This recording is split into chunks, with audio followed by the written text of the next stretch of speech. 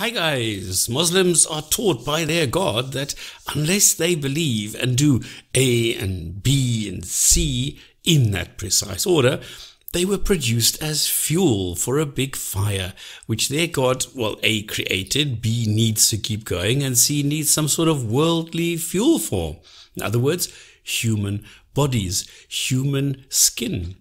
And when this human skin has been burnt off, replaced, and then is burnt off again, it declares itself to be an all-merciful, an all-knowing, and all-powerful God. And this brought me to this lovely picture.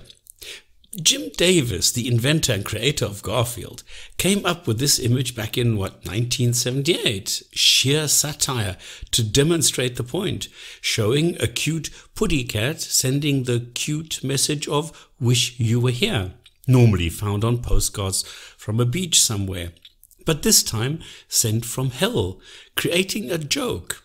Well, it's a sick joke, which for me is incredibly funny because it is so uncannily true when applied to the God of Islam. And this leads me to 3 questions. Would an all-knowing God require a test? An all-knowing God, would it require a test to know something about the very creatures it created by its own 2 hands? Would an all-powerful God require fuel to keep a fire going?